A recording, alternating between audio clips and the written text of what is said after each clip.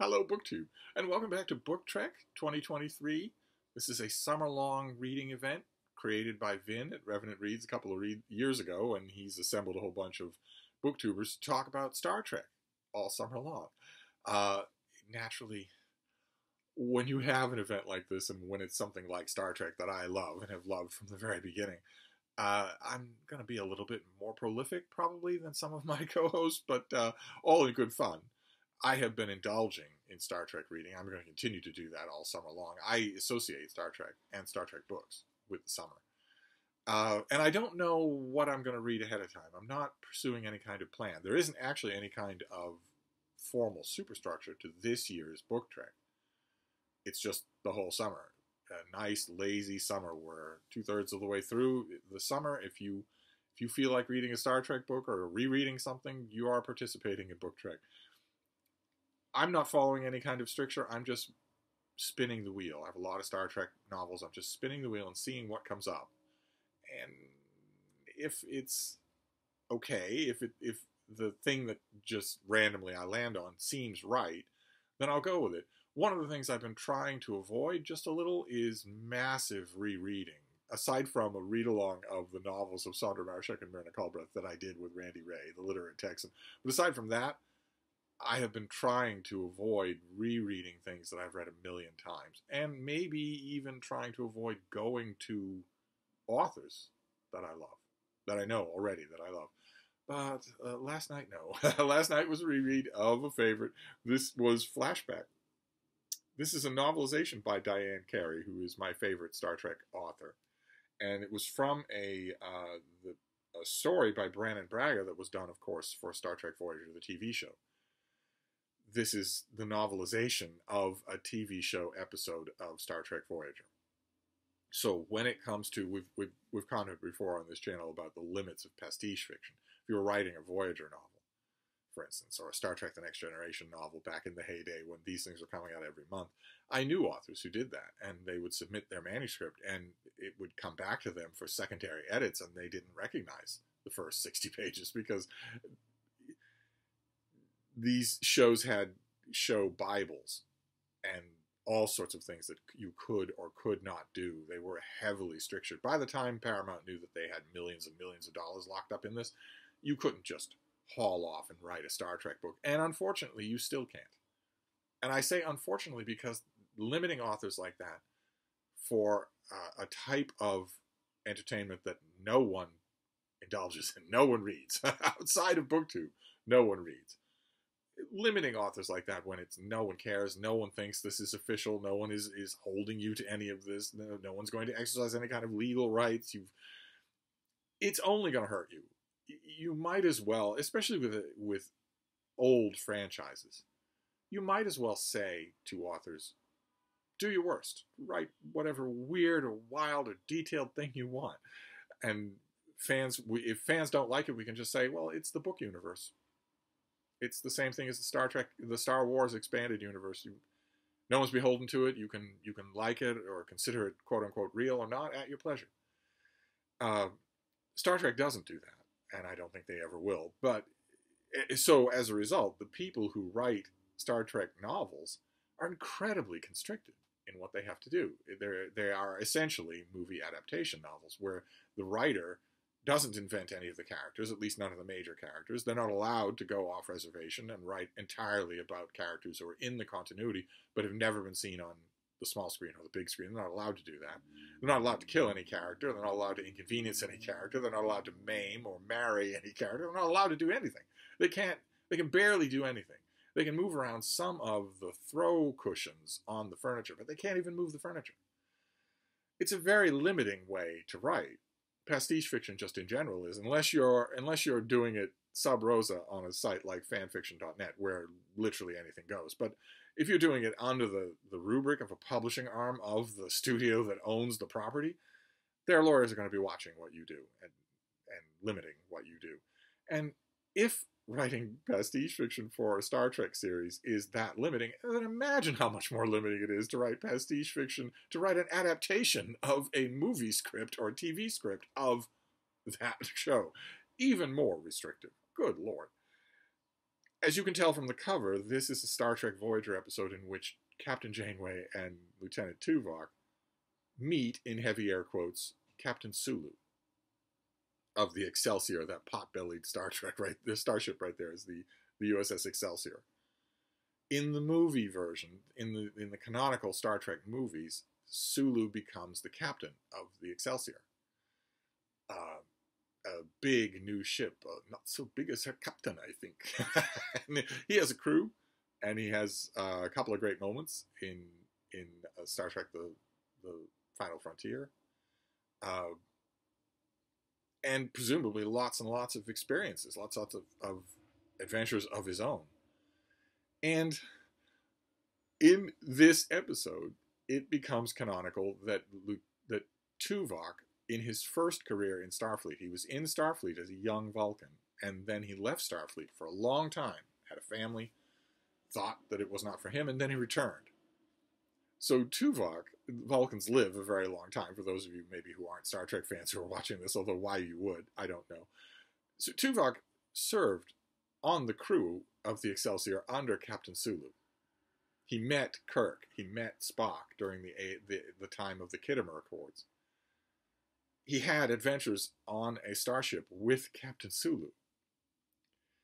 And then he left Starfleet, was gone for a long time, and then served on Voyager with Captain Janeway. So Tuvok is a living bridge between the one era of Star Trek and the other. Kind of amazing. And in this episode, a weird alien entity is doing something to Tuvok's memories. It's traumatizing him through memories of things that never happened to him, through him as a boy losing his grip on a girl on a ledge and letting her fall to her death. Tuvok doesn't know that memory. He doesn't have. That's not one of his memories. And the episode is a little bit convoluted. They eventually he decides to mind meld with Janeway to try and figure out what's going on so that she can guide him through the process.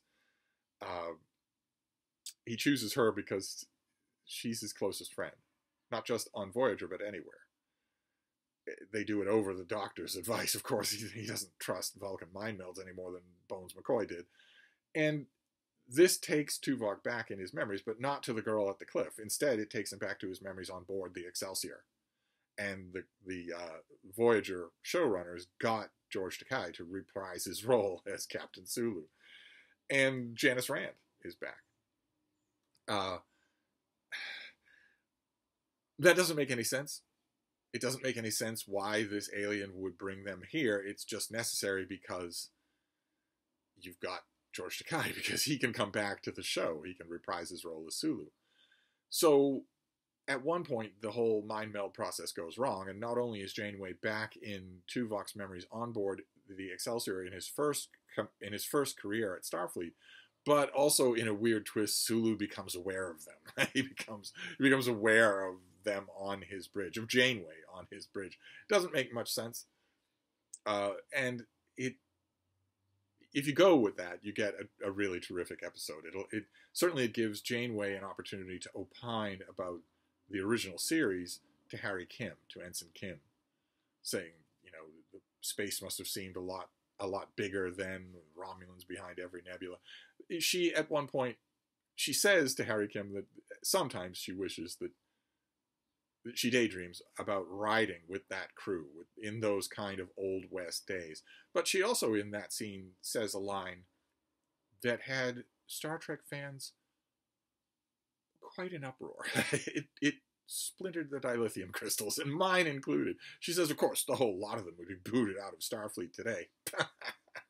Okay, thanks very much, Captain Bun of Steel. I think your Starfleet would benefit a lot from Jim Kirk. But, of course, that line drives me nuts. It does even now. I love the episode, and that line still drives me nuts. This episode shows Tuvok on board the Excelsior with Captain Sulu. We reprise a great scene from Star Trek: The Undiscovered Country, from where the Klingon moon Praxis explodes. George Takei gets to reprise not only his role as Sulu, but that particular scene. And also, oddly, the showrunners just making trouble for themselves where no trouble need be. Michael Ansara reprises his role as Klingon Commander Kang, and it's great. It's just a minute. It's you blink and it's over. But he has the gigantic Klingon head ridges, when Kang in the original series did not have those head ridges. So, he had work done. It's a wonderful exchange between the two of them. You get the impression, which is good, that Sulu and Kang have had encounters after Kang's encounter with the Enterprise in the original series. You get the impression of, even if you use your imagination just a little, of old enemies, old frenemies, old cautious sparring partners, which is terrific. You actually, I think you get that impression between Kirk and the Klingon Commander Koloth in The Trouble with Tribbles. I think they clearly act like they've known each other before, like they've dealt with each other before. Here, you get that same kind of feeling with Sulu and Kang, where Kang's warship has Sulu's Excelsior dead to rights, and Kang says to him, "It's good to see that they've finally given you the command you richly deserve. Do not let it end prematurely," which is awesome. The actor does a great job as Kang before he appears again on Star Trek Deep Space Nine and ends his role as Kang. And also, there's a great toss-off line where Sulu says, "Nice to see you again." And Kang he just fumes. You don't say those sorts of pleasantries to Klingons of a certain generation anyway. And Sulu also has a wonderful moment with Lieutenant Tuvok where he tells him, "If you're going to tell me that Vulcans don't have a sense of humor, save it. I know better." Quite good stuff in here. Quite good moments. The overall story doesn't make any sense. No matter what, it just doesn't make any sense. And it doesn't make any more sense in this book. Diane Carey is really good at this sort of thing. She's really good at taking pre-existing material, preset parameters in terms of the words of a script, and still fleshing them out, making them feel like you're getting more. Like you're getting more than just the screenplay. She does that often. For Voyager, for Deep Space Nine, for Star Trek The Next Generation. She does that often. I would love it if she were allowed to do that for, like, in my dream idea, if she were allowed to do that for each individual episode of the original series, I would be in the seventh heaven. But or if somebody were allowed to do that. This could be done for every episode of Star Trek, in every franchise, up until Kurtzman Trek. This could be done for every episode. There should be a book for every episode of Star Trek. It shouldn't just be, hey, Pocketbooks and Paramount are pushing this episode to make back the money that they spent on George Takei. So we're going to make a book and we're going to make a big deal out of it. It shouldn't just be that. It should be every episode. We shouldn't have to, it's been 50 years, 60 years. We shouldn't have to settle for the only written version of Amok Time being James Blish's version. Anyway, you've heard that rant before. This was very enjoyable. Took, I don't know, I think 3.5 minutes to read. But that's my Book Trek report for today. Is I read Flashback again. I absolutely had no call to do so, but I did. And I'm not apologizing. I had a blast. I might even watch the episode again. I could easily do that. I know the episode backward and forward, but I might watch it again anyway. But anyway, that's my Book Trek report for today. I will be back, and I will see you then. Thank you, BookTube.